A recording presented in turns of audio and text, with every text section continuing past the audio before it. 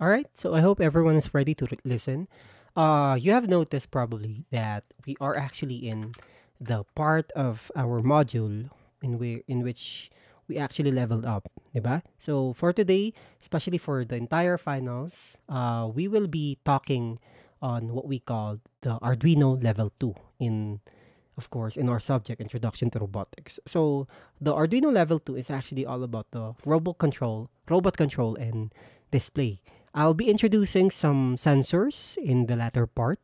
Okay? So para at least matuto tayo ng mga sensors, and this is actually will serve as the best foundation for your inquiry subject. Okay?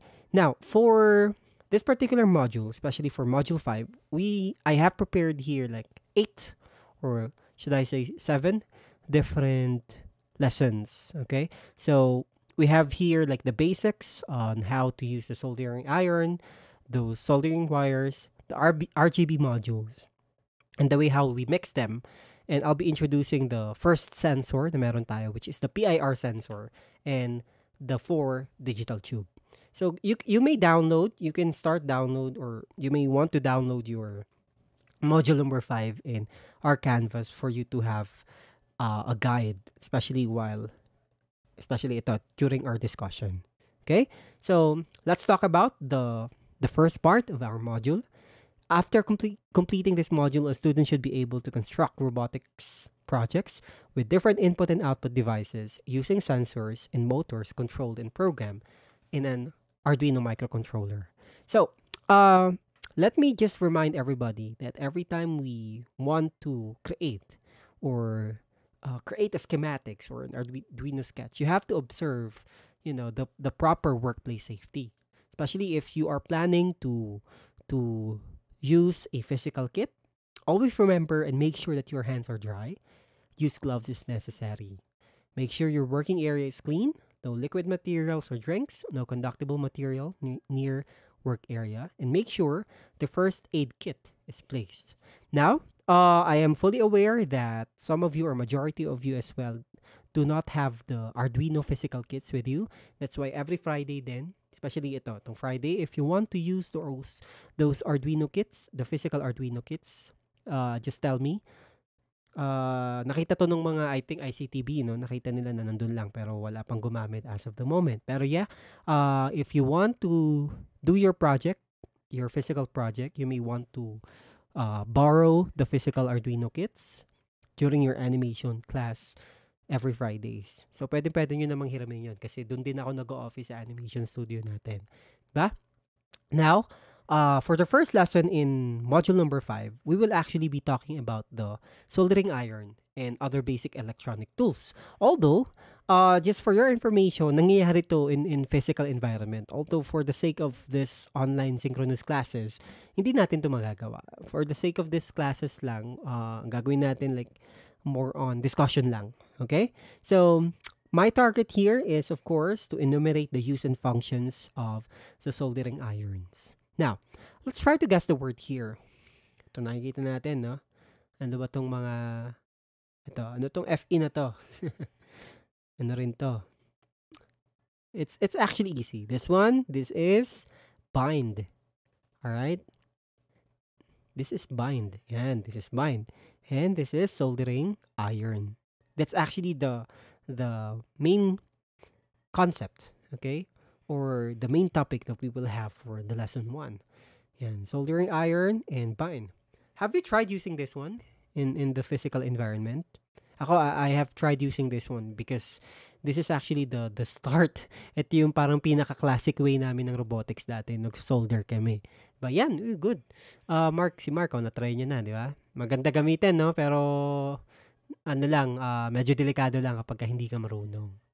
Yan, si Mark, si Hilton, even si Craig, ayaw niya rin daw ayaw gamitin. Di ba?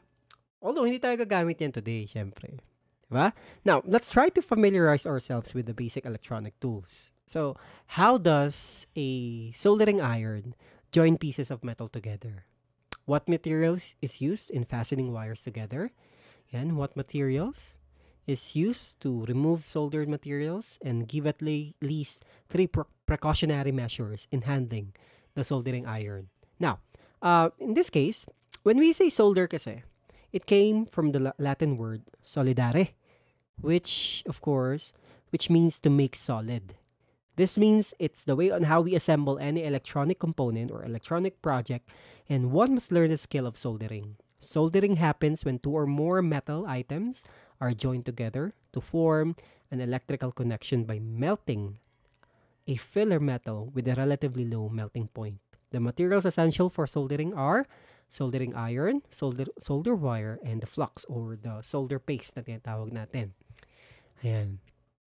Okay, so ang soldering iron kasi, it's actually a hand tool, okay, used in soldering. This simply answers the questions that I have, asked earlier. These are hand tools that is used in soldering. It supplies the heat to melt a lead and solder a wire to make an electrical connection. And the soldering lead, it's a type of metal wire with a low melting point, low enough to be melted with a soldering iron. We also have the desoldering pump, also known as a solder sucker. Ito naman yung pangtanggal. It's actually used to remove the soldered materials or electrical components from a circuit board for troubleshooting, repair, and replacement. Yeah, when I was like a high school student, we actually started with the computer building, the basic computer setup dati, in which we have to solder the parts ng motherboard, for example. Ngayon kasi hindi na di ba? Like, if you are planning to build your own computer or your own PC, everything is provided na. Everything is being soldered. Unlike before, isa-isa mo siyang ikakabit lahat. And, nung abutan ko rin kasi, nung time din namin, abutan ko rin yung sa may robotics namin. Yung mga M-bots, pero hindi pa M-bot ang tawag dun eh. Yung mga robotic arms, we are soldering them one by one. So, if you will be asking me ano ang mas maganda, syempre mas maganda ngayon kasi lahat is provided na, di ba? Tawag dito, mas safe na rin, and at the same time, mas efficient na siya. Although it's a must. It's actually a skill, as I have mentioned earlier. It's a skill to have like a knowledge or a background or an idea on how to use soldering irons.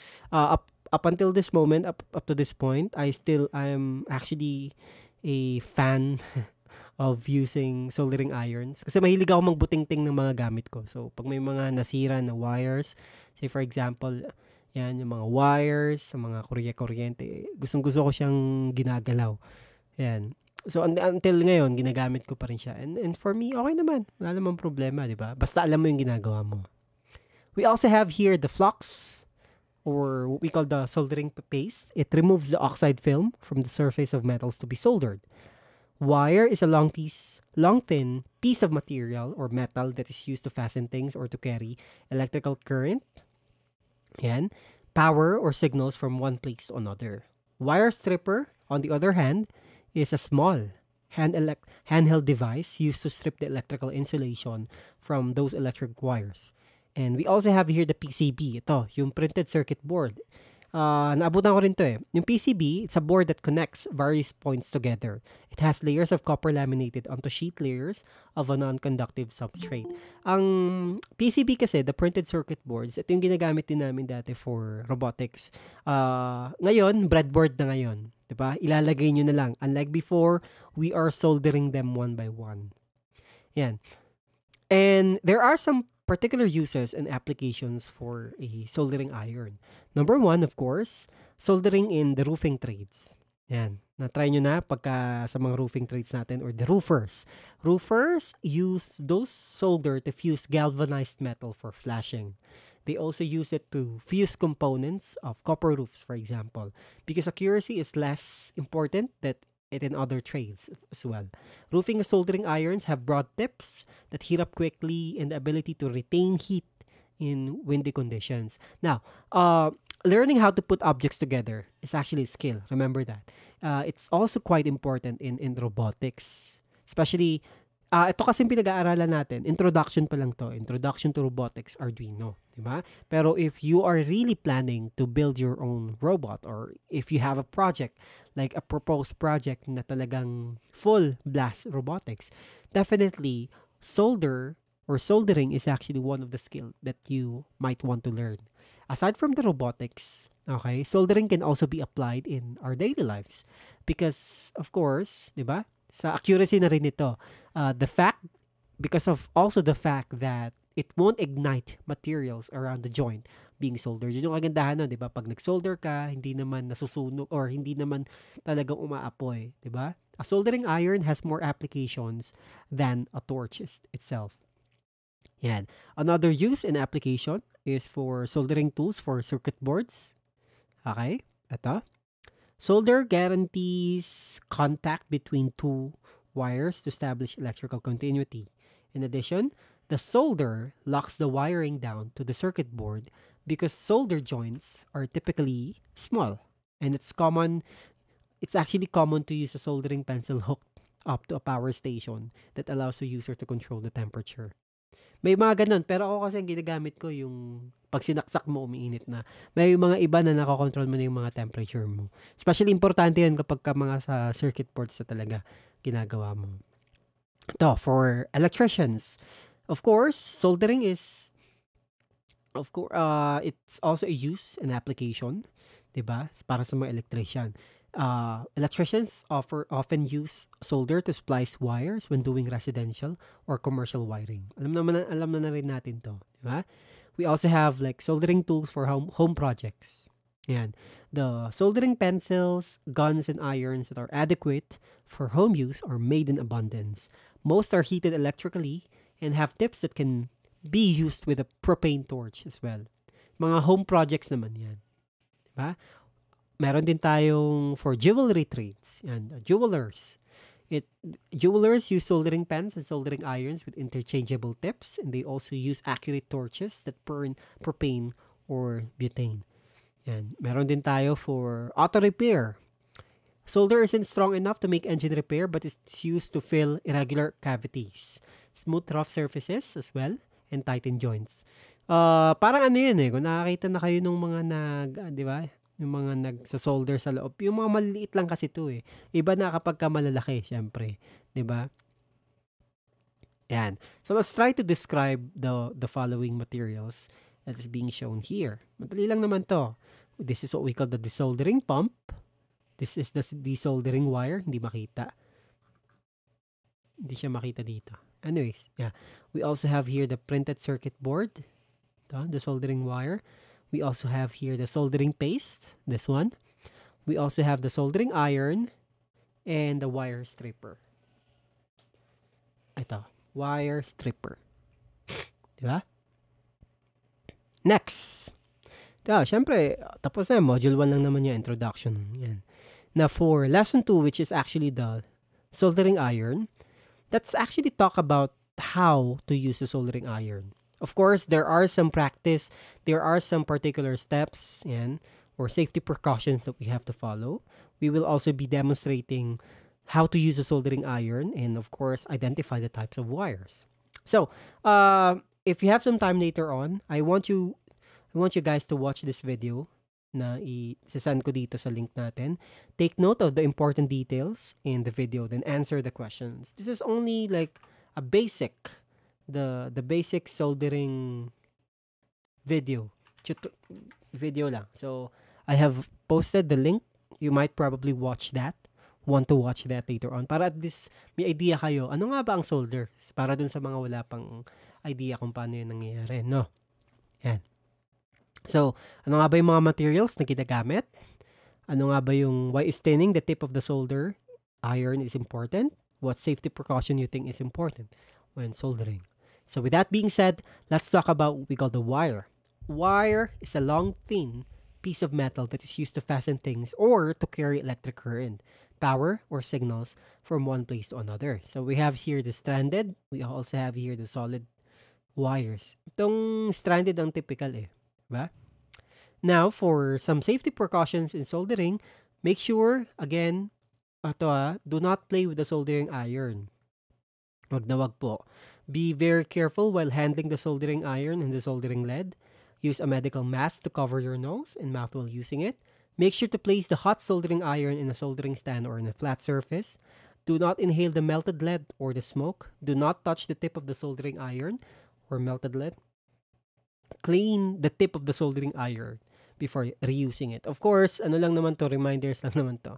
Pero syempre, since malalaki kayo, aware na, hindi naman, alam niyo naman na dapat to, di ba? Without even reading the following safety precautions in soldering. Now, here are some examples of how the joint should look and common problems. So we have here the cold joints with insufficient wetting pad. Pag kulang, yan, di ba? Ganyan na maging itsura niyan. We also have ito. We also have insufficient wetting, the pin and the pad. Ito, bawal ito. Hindi rin pwede ito. Yan, insufficient wet. Pag ito, okay lang. Yan.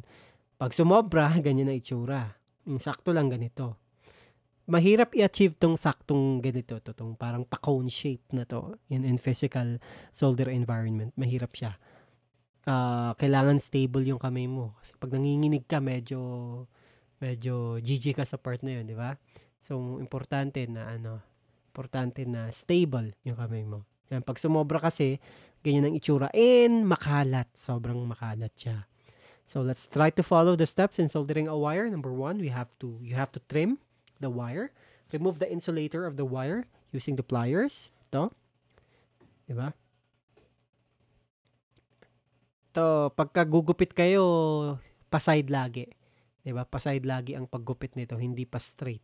Pa-side para makuha nyo to, itong part na to. My very first solder project na na-experience ko is LED. Yung mga RGB strip lights dati. Diba? Alam niyo yan, di ba? Yung mga kinakabit sa table. Mga ganon. So, natuto akong magbuting-ting ng ganon. Yung pinakauna, noon-noon pa naman yun. Yan. Number 2, thin-ear wires. Melt some solder into the filaments with your soldering iron. Just like this one. So, we have a bare wire and a thin wire. The pre-soldered. Now, apply the lead. Melt the lead to coat the end of the wire. Just like that. Yan. Mainit to Ito, mainit to. May nakita akong meme, hinahawakan niya dito sa may mismong bakal. Mga ganun, di ba? Number 4, connect a soldered wire together. Reapply the soldering iron and solder the wires to each other. Just like that. It's actually in the video, so you might want to watch the video as well. 4 minutes lang naman yan. It doesn't hurt that much. Yan. Diba? Easy. Pero syempre, hindi natin to gagawin physically kasi online class lang naman tayo. And definitely, we have our Arduino, diba? Since we have our Arduino, everything is provided. That's a good thing about that. Now, the lesson 3 here, the soldering wires to the printed circuit board, yung PCB natin na pinakita ko sa inyo kanina. Ito, it's actually the printed wiring boards. This is how the PCB looks like before. Ngayon kasi breadboard na, ilalagay na lang natin yung pins, ipapasok na lang natin. No sweat. Unlike before, talagang kailangan mo siyang i-solder. Parang ganyan, di ba? Mamaya, papakita ko sa inyo yan. Other term for this one is a printed wiring cards that mechanically supports and electrically connects electronic components using conductive tracks, pads, and other features etched from one or more sheet layers of copper, laminated onto and or between the sheet of the layers of a non-conductive substrate. So, a wire is connected to a PCB through the soldering. So, pag may wire ka dito, ilulusot mo dyan, pero you have to solder that one, which may be part of the repairing or modifying the board. So, imagine, no, paano kung ang Arduino natin ganito pa rin, nagsosolder pa rin tayo. Just like breadboard, may proper, rin yan, may proper pattern din yan na susundan. Sa first try niya is yung old phone. Oo nga, no? Sa mga phone, oo. Kaso sobrang liit kasi ng phone, kaya kailangan yung pang-solder mo, yung talagang, and stable dapat yung kamay mo sa pagsa-solder. Diba? Meanwhile, tinning the tip of the soldering iron should be done to make the heat from the tip transfer faster and thereby making the soldering easier. So, parang ganyan, di ba? So, parang sa breadboard natin, may pattern. Ibig sabihin na ito, these are all connected. These parts are all connected. Itong tatlong to, connected yan. Ito ko tatlo, connected itong mga vertical and horizontal parts na yan. So, unlike sa breadboard natin, no, easy. Hindi na natin kailangang isolder ito.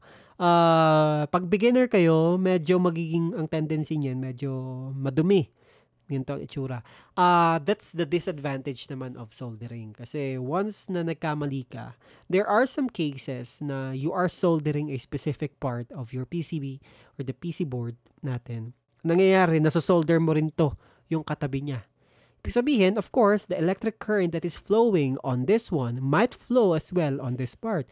So, magtataka ka ngayon kung bakit either umusok yung project mo or mali yung naging output mo. Nangyayari po talaga yan. So, be very careful po when using soldering iron. Yan. Diba? So, adding lead to the PCB, solder a lead in a PCB, soldering a wire into a PCB. And parang breadboard talaga siya. Pero buti na lang, hindi nyo na inabutan to. Kasi, pang electrical engineering classes. Pagka nag-enroll kayo sa electrical engineering, doon gagawin nyo talaga to. Ayan o. Ito, na-try ko rin to sa mga switches. Sa mga kuryente natin. Especially for switches. Diba? Yan lang, yung ikakabit mo yung sa kuryente, tapos ilalagay mo sa ano ulit. Ang saya na itong gawin. But for as long as you know the concept between anode and cathode, the positive and the negative, ano yung ground, ano yung hindi, di ba? Oh, you're good to go. Most of our electrical components at home lang naman, they only have negative and positive. The simple concept is that positive is always connected to the positive. Yan. And of course, negative is negative. Diba? Para maging maayos. Yeah, 60-40 ratio lead when soldering. Yeah, actually, wag masyadong madami, wag din masyadong kaunti. Yung tama lang. Nung bago ako dito, talagang naiinis ako kasi syempre pag hindi ka marunong, 'di ba? Magdudumi talaga 'yan, tapos nakaka-frustrate kasi ang bilis maubos ng LED pagka hindi ka marunong. Kasi pagka uminit, babagsak. Dali siyang bumagsak. Kaya kung mali yung pinagbagsakan, ulitin mo ulit. Yeah? So, soldering wires. Mag-custom build ng keyboard? Yes, oo. Ganito, mga rin, no? Mga ganto rin pala yun, oo. Mga custom build ng keyboard natin. Oo nga, no? Nasaan pa yung custom build ng keyboard ko niya? Binenta ko na pala. I stick to the meron ako dating kasing keyboard na 60% lang. Pero nag-stick ako sa full keyboard because I need the numpads. For entering grades. Kaya hindi para sa akin ang 60% na keyboards. Pero yan na, naging bisyo ko rin yan ang mag-custom ng keyboard. Kung anong binibili ko dati na Ngayon nag-stick lang ako sa white. So, goods na ako dun. Okay?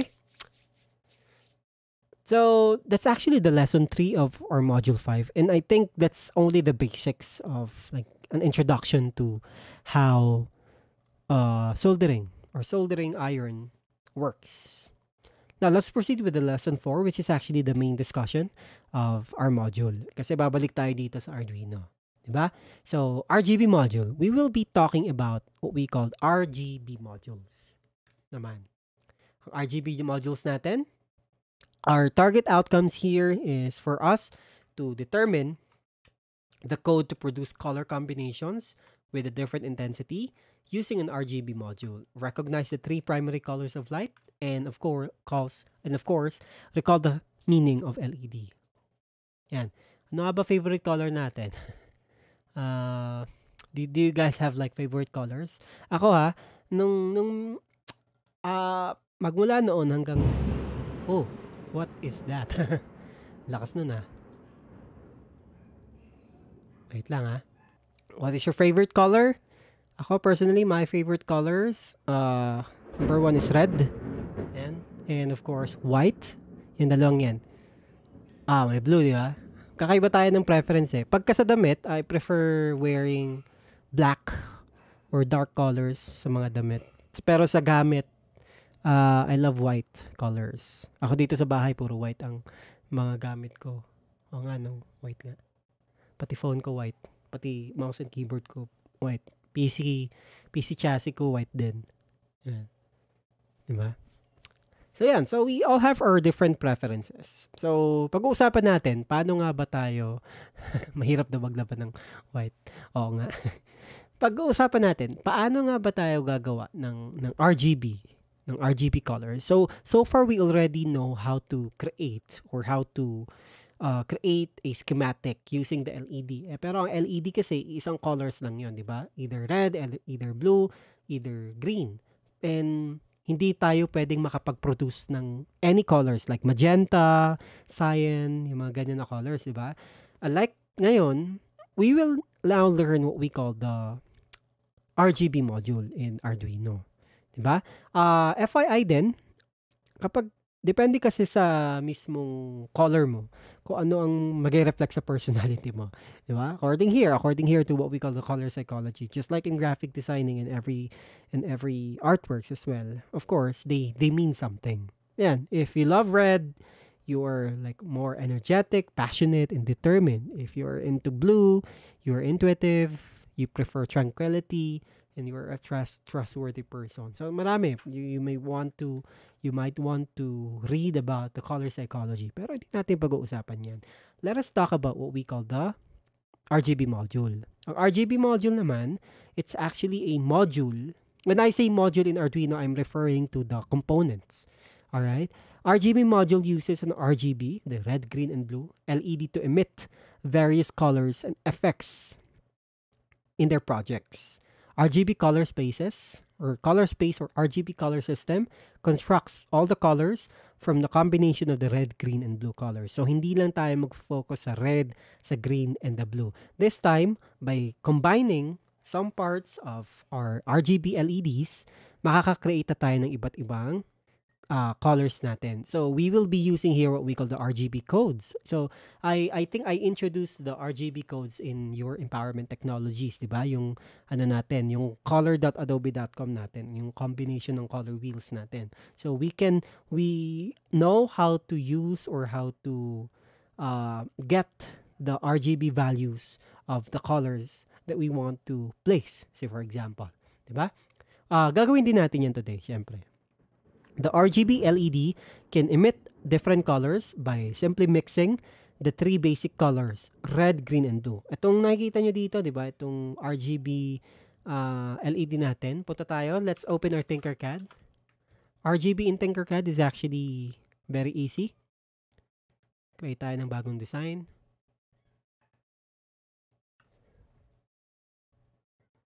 Ay, bakit mali? 3D ang nagawa ko. Punta tayo sa circuits. Ayan. So, let's create a new circuit here. Let me show you how RGB LED looks like. So, it looks something like this. Diba? So, ganyan lang yan siya. So, we have here 4 different wirings. We have the red, we have the cathode, which is actually the negative. Okay, we have the blue, and we have the green. Huwag kayong malito dito sa module natin kasi medyo baliktad lang ang orientation nitong si Tech Factors. Hindi ko rin alam kung bakit. Pero sundan na lang natin itong mga nakalagay dito. So we have cathode. Cathode is for negative. Diba? So kukonect natin to later on sa negative. Yan. The RGB, again, it can emit different colors by mixing the 3 basic colors. So we have red, green, blue. And depende sa kanila, magpapakita kung ano yung color na gusto natin. And the 3 primary colors, red, green, and blue, can be mixed and composed all kinds of colors by brightness. So you can actually make an RGB LED emit colorful light by controlling the circuit. The intensity of the light produced by each LED can be controlled by adjusting the value of intensity for each color. By mixing or adjusting the intensity, these primary colors of light, almost all colors can be produced. Now, this is only basic. Okay, did you know that using the RGB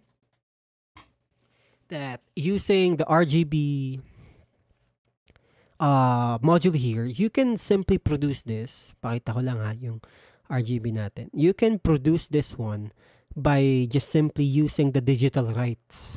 Tong digital write natin na nakikita natin dito. Diba? Ibig sabihin, pag digital write, yan, if you would like to produce a red color, meaning, madali lang naman ito. Syempre, i-open mo si red pin mo, ilalow mo si green, ilalow mo din si blue. As simple as that. Pag gusto mo ng green, i-open mo si green, ilalow mo pareho. So, gawin natin yan dito kunwari.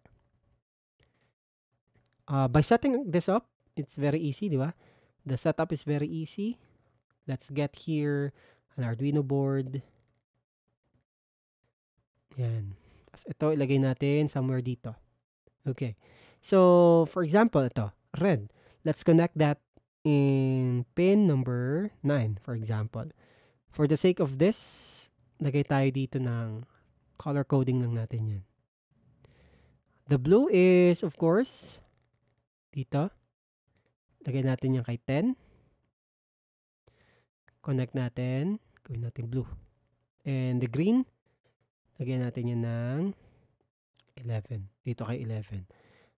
Green. Tapos, kay cathode, definitely, si ground yan. Punta natin yan dito kay ground. But, there is still a missing piece to this one. We forgot to add a resistor. Ba? So, maglagay tayo ng resistor dyan. Ganyan lang. Actually, dito dapat to eh. Ayan.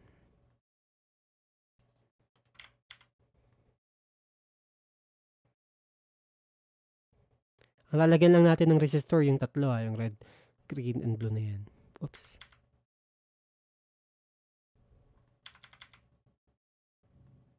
Ayun, dito.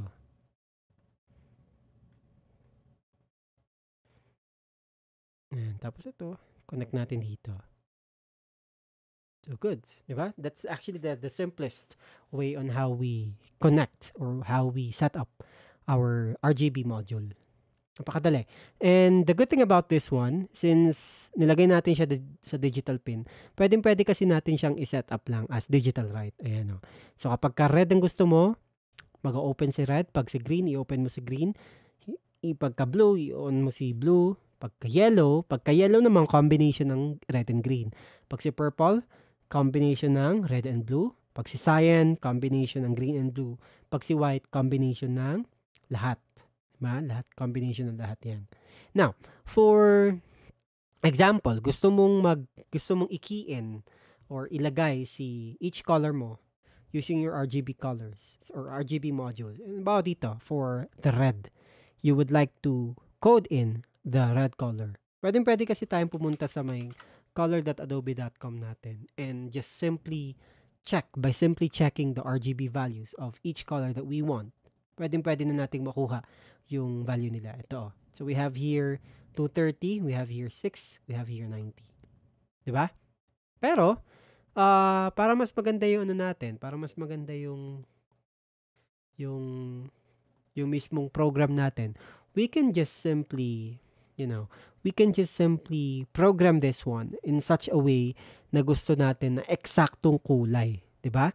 By using this code here, code natin ulit to, no? Pakita ko sa inyo kung paano siya i-code ng maayos para mas ma-gets natin paano siya gumagana. Ba?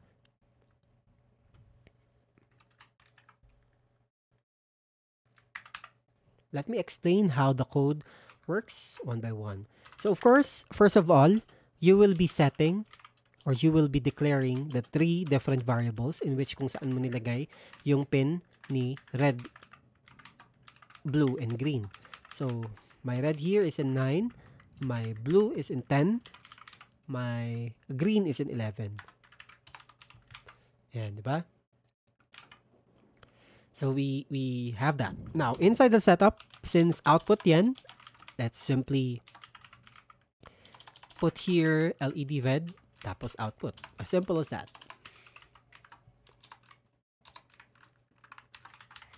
And so, LED red, LED blue, LED green. Now, in this case, say for example, gusto mo nang pailawin. Kanina, di ba, digital right yung pinakita natin. Pero this is actually not really efficient.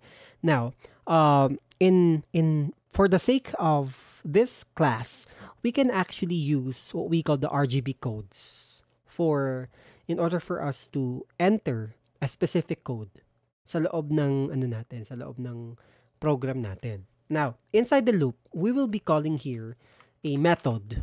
Yan, RGB color. Itong method na to, this will now serve as a separate method. Diba? Alam naman natin kung ano ang method, no? We have here a parameter. Ang parameter nito is the following. We have here the light value. Yan. We have here the green value or blue value. Blue light value. And we have here the RGB pala. Green pala dapat ito. Green light value. And we have the blue light value. So, we have here the following parameters. So, tatlong integer yan. So, ngayon, kung meron siyang tatlong integer dito, of course, lalagay natin dito yung value na gusto natin. So, 0, 0. This will now produce an output of red. So, this simply means that you are passing the following values to this method, and 255 will get the value of 255 and will be passed down to the red light value variable dito. Kay 0, dito rin.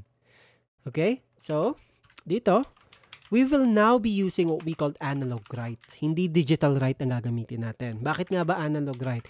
Because we would like to actually set the specific value of our LED. Kumbaga, di ba, ang digital highs and lows lang, ones and zeros lang siya. Pag analog, specific na siya. Although, sinaksak natin siya sa digital, di ba? Pwede naman 'yun. Red, green, and blue. So let's try to put this in our blocks. And let's try to simulate. Ayun, di ba? So, nagkaroon siya ng red colors. Di ba? So, yun yung red color natin. Yun yung kagandahan yan. Di ba? Now, maybe you're wondering, paano kung binago ko to, ginawa kong lagpas like 256? Ano kaya mangyayari, no? Pag 256. It will still run, however, there is no color that is being produced. Bakit nga ba? It's because of the fact that the colors are only from 0 to 255. So, from 0 to 255 lang yan. Hindi pwedeng mag-iba. Diba? Yung value niyan. So, paano kung gusto nating, like, punta tayo dito sa color wheel natin, gusto nating i-key in itong eksaktong value ng gantong kulay. Gusto natin. Diba? So, we can just simply copy the RGB codes. So, 235,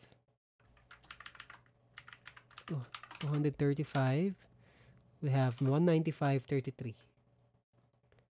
135.33.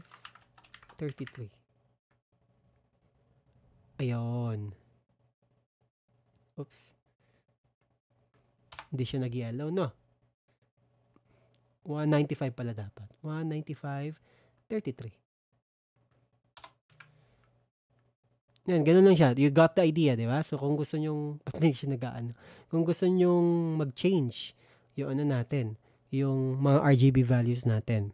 Try ko nga yung ibang kulay dito. Aside sa 255. 255, 0, 0. Yan. Let's put a delay, 1,000. Meaning 1 millisecond. Red light, green light. Red. Okay. Red, blue, green. So, palitan natin ito. Gawin natin blue.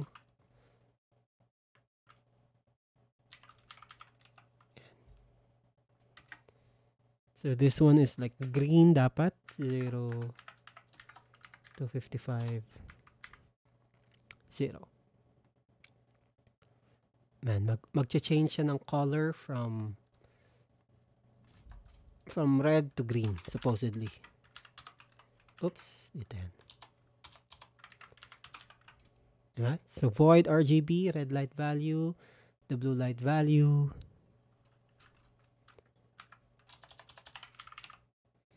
And the blue light value here. Diba? So, pwede po kasi tayong maglagay ng mga, but apparently, di na gumagana. Weirdo talaga. Pwede tayong maglagay ng mga codes dito. Ayan, pwede tayong maglagay ng codes dito sa loob ng project natin. So, i-make sure lang natin ha. So, kung si red ay nakay 9, si blue ay nakay 10, tapos si green nakay 10, dapat sakto yan lagi. Yan. Okay? So, you got the idea of RGB codes. Pwede nyo naman itong i-try on your own para mas maintindihan natin kung paano siya gumagana totally. Okay? Mamaya, magpapakita ako sa inyo ng iba pang sample. Kung baga, di ba, imagine a remote in your Arduino. Just like this. Diba? So, we can control the remote or the colors by simply pressing the remote. Saka natin pag-aaralan yung pag-press ng remote dito. Pero for now, of course, we can actually change the color. You might want to key in the following codes here as well. Alright? So, next. Yan. Try natin itong natin dito. Ito. Using the RGB LED. Yan.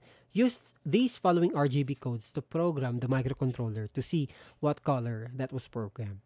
So, kung gusto nyo i-try ito, pwede naman, di ba? So, by just simply keying in the following, like 247. Pero ang weird, bakit di siya gumagana ngayon? 143. And ayun, okay naman. Minumulto na naman ako, laging red. Hindi dapat yan laging red, no? May lang to. May problema lang to sa circuit ko. Okay? So, basically, if you enter the following, so you have here 247, you have 233, 232, you have your 143. Try nyo lang yan on your own. Kakaroon kayo ng light yellow. Meron ako ditong same code to. Ayun, ito. Ayun, di ba? So, nag-change na yung color niya. Hindi ko mag-gets bakit mali yung kanina. Hindi magpakita ng maayos. Ito, magpapakita naman. Ayan. Diba? So, red, green, blue. So, if you enter the following, pwede na siyang mag-change. Alright? Got it?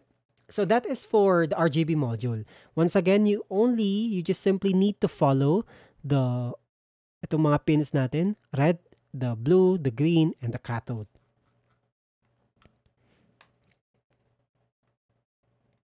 And next part is actually for us to mix the colors using RGB module.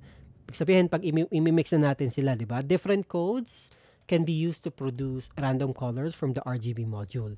Variations in intensity of the three colors produce different range of colors as well.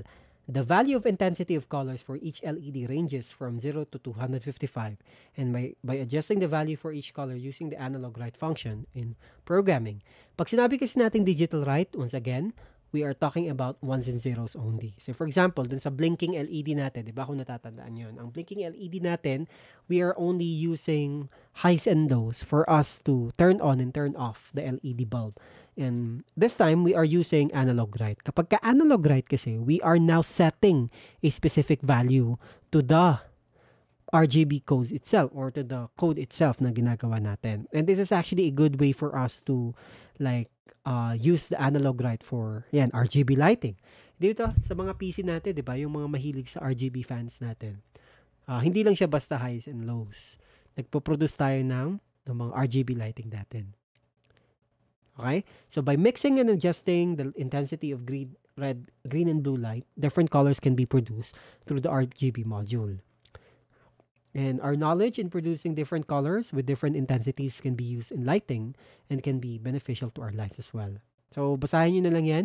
We can now create here a program. Let me show you how to create a code that will display random colors for every 30 seconds with 10 repetition. Yan, medyo challenging siya, no? Kasi magpo-produce tayo dito ng napaka-random na kulay with for every 30 seconds and with 10 different repetition. Paano kaya natin gagawin yan? No? Siyempre, gagamit tayo na tinatawag natin na analog write. Pakita ko lang. Gawa tayo ulit ng panibagong circuit natin. Tanggalin ko na to. Kasi nag-abnormal yan. Ito. Ito tayo. I'll show you how to make this one. Yan.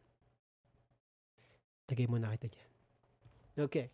So first of all, let's place here our yan.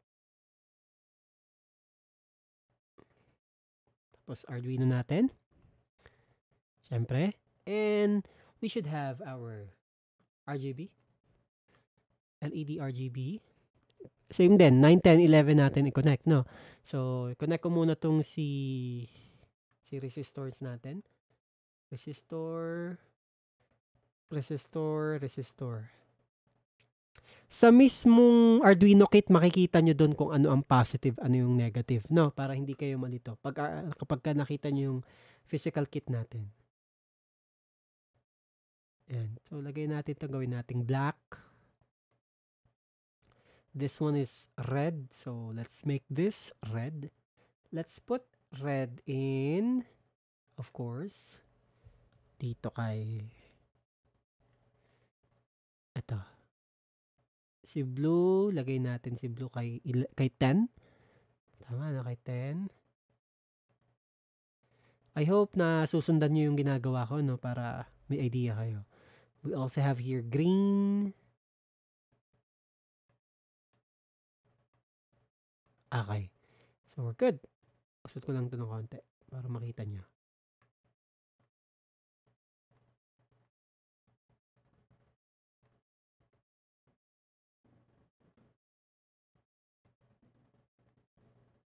Okay. Yan, para maayos naman. So, we will now code this one. Gagawin natin, mag-change tayo ng, or gagawa tayo ng code that will display random colors. So, kanina, naglagay tayo dito ng mga codes, di ba, na kung saan tawag dito, specific codes yung nilalagay natin. The question here is that, how are we going to output or produce a color, a random color for this one? So, let's open the Arduino code. Setup ko lang si, yan. Tapos si loop natin. Okay. Before the setup, of course, I would like to create here a variable. Lagay natin kay rpin, which is 9. Ilagay din natin si green pin, which is 10. Lagay natin si B pin equals 11. And let's double check. Is 9 kay red?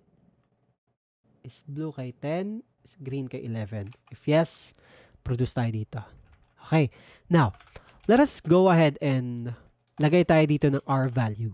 At tong R value na to, let's put here an initial value of 0 beforehand. So, red, green, blue. Now, this will actually serve as the container for the random values that we would like to get. Okay? So, gagamitin natin itong tatlong variable na to para mapag-storan ng mga random values natin. Okay. So, inside the setup, we have here pin mode, rpin, output, and we have here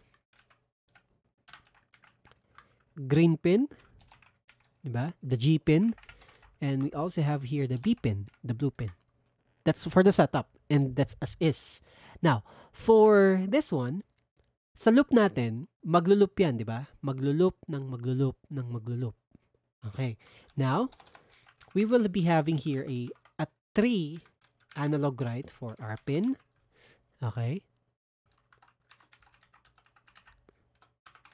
And R pin, for G pin, and for B pin. So, tatlo ang analog write natin. Now, saan natin ilalagay? Paano nga ba mag-generate ng random value sa C++? Just like Java, yan, meron tayong rval is equal to, gagamitin natin si random na method. Random method is actually the same function as math.random in Java. It's the same. So, in C++, ganyan lang, random. Ano yung ilalagay natin sa loob ni random? The random values will actually be from 0 up to 255. Nakuha ba natin? So, yung random values will be from range from 0 to 255 only. So, Yan yung kay rval, kay gval, and pval. So, 255. Ngayon, saan natin ilalagay itong value ni rval natin? Ilalagay natin yan kay analog write natin. So, rval. Ibig sabihin, we will try to write the value of whatever number na na-produce nito. Okay? Whatever value na na-produce nito. So, we have here rval. We have here gval. And we have here like bval. Okay? So, I think okay na yan, no? Kung every 30 seconds yan, ibig sabihin, matagal. 30,000 ang delay natin. Pero gawin lang nating mabilis lang. Yan, gawin lang nating 500 milliseconds para half a second lang. 0.5 500 milliseconds. Half a second. 10 repetition. Madali lang din tong 10 repetition na to. Pwede kasi natin tong ilagay dito instead na sa loop. Tapos 10 beses kang may ganyan. Diba? Pero for the sake of this class, ilagay na lang natin dito sa loop para makita natin. Nag-change siya every now and then. Okay. So simple as that. Let's try to check and see. Yun, may mali daw ako dito. Pin moded. Yan. Sinasabi niya naman kung anong mali ko eh. Pin moded. Ayun. Nag-change ba yung colors? Yes. Diba? For those RGB lovers with remote, makikita natin yan usually dito sa strobe. Diba? Tama ba? Strobe ba? Or flash. Tingnan ko nga. Oo nga, sa flash. Sa flash na part. Ayan, di ba? So, nag-change siya ng kulay. Goods. Nakuha ba natin to? Nakuha natin? So, copy natin yung code, no? Para at least meron kayong sample code or like the basic code na ano natin. And we will try to solve another problem as well. Okay. How about spectrum? Ang spectrum kasi is actually fading. Diba? Nagfa-fade naman yung mismong codes mo. Or yung ilaw, I mean. Nagfa-fade siya. So, we will try to recreate this one. Let's try to create an Arduino schematics with a code kung saan mag-change naman yung spectrum ng code natin. Pag sinabi kasi nating spectrum, this time, meron kang nag-change yung value mo pero nag-fade na siya. Okay? So, we will still be using the same schematics para hindi tayo mahirapan. Ito, same schematics. Pero this time, we will try to change the code. So, puruin ko na to. Puruin ka na to. Nag-aano lang siya, gaganyan. Okay? So, first, of course, we will try to declare the following variables. This time, gawin nating red pin para mas ma-gets natin agad, no? 9. Oops. We have here int red pin. We have here blue underscore pin, which is in 10. We also have here green. And green pin is equal to 11. And we have here int display underscore time, which simply serves as the delay. Diba? Yan. Gawin natin 10 milliseconds. So, sa loob ni setup, pin mode, red underscore pin, output.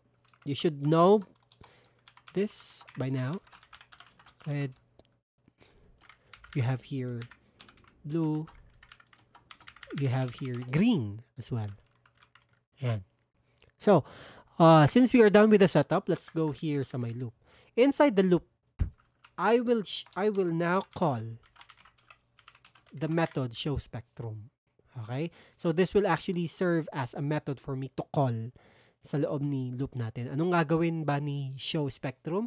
This will simply get the values, okay, of our RGB and will now try to print the RGB ng random. Or kahit hindi random, mamaya natin gagawin yan. So, paulit-ulit yan. Diba? So, we have here void show spectrum. Wala tayong ilalagay na value dyan. Now, let's declare a variable x. Null. Lagyan natin null. Create here a for loop. This will now call another method. Okay. So, sa loob nito is, ayan, and 768. Saan ko nga ba kinuha sin 768? This is actually the, if you add 256, tapos ano ka pa, nag-advance ka pa na nag-advance, marireach natin si 768 as well. Okay? So, pwede nating i-change yan mamaya kung ano ang mangyayari. So, gusto ko hanggang 768 lang yung value na gusto ko.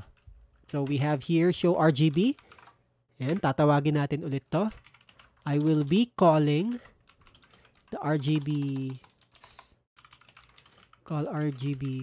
spectrum with our new value of x. So, naglulup yan eh. Naglulup yan. Nag-fade kasi yan eh. Show RGB. And let's try to put here a delay kung ano man yung nilagay nating delay kanina. So, display underscore time. So, next, since we already have here the show RGB, pakita natin si show RGB ngayon.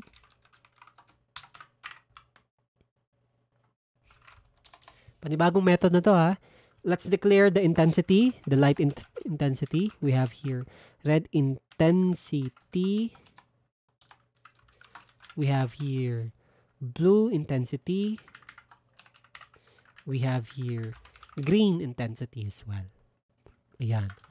Now, if the color actually reach a value that is less than or equal to 255, ayan, which is actually the zone number 1 of our color, magbibago yan. Mag-iikot ng iikot yan.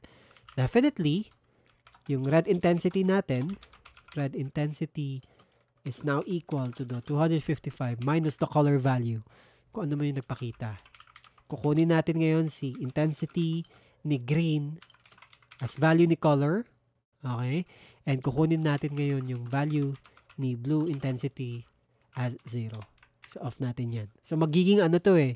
Magiging depende kung ano yung lalabas dito ngayon. Okay? So, blue intensity, 0. Next, we have here another else if, which is actually for the second zone. If the color reaches a value that is less than or equal to 511, okay, 511 naman ngayon, of course, something will happen. The red intensity will be turned off. And it will be turned off.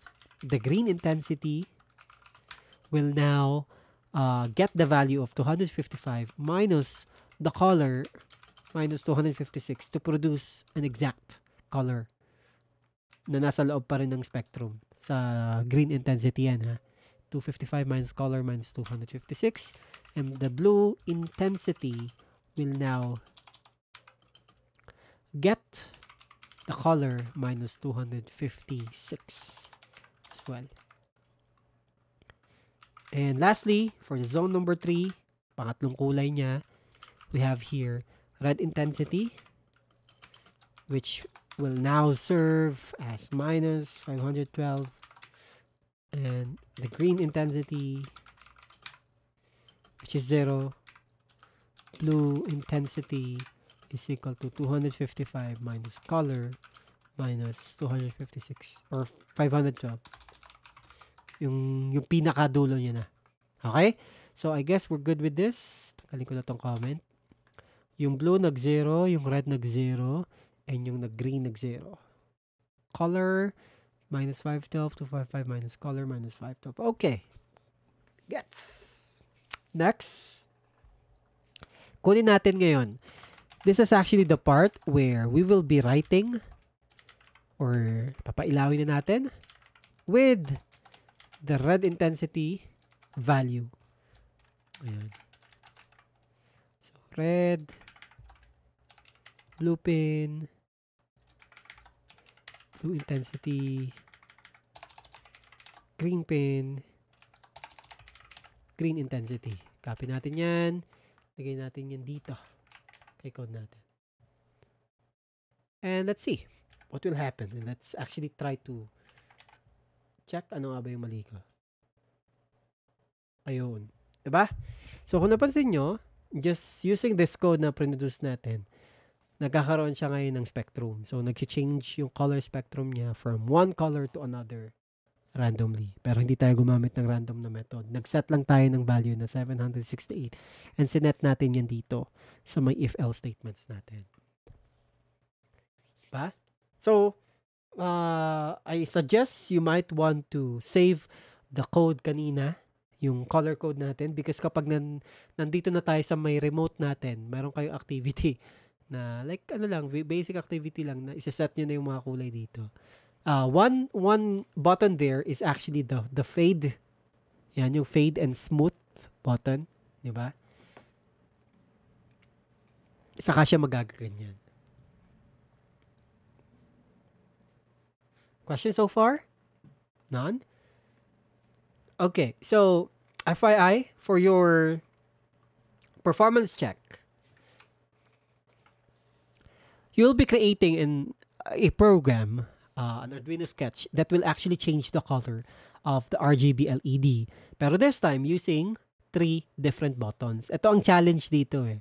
Each button corresponds to red, green, and blue. Pero, you have to add a functionality where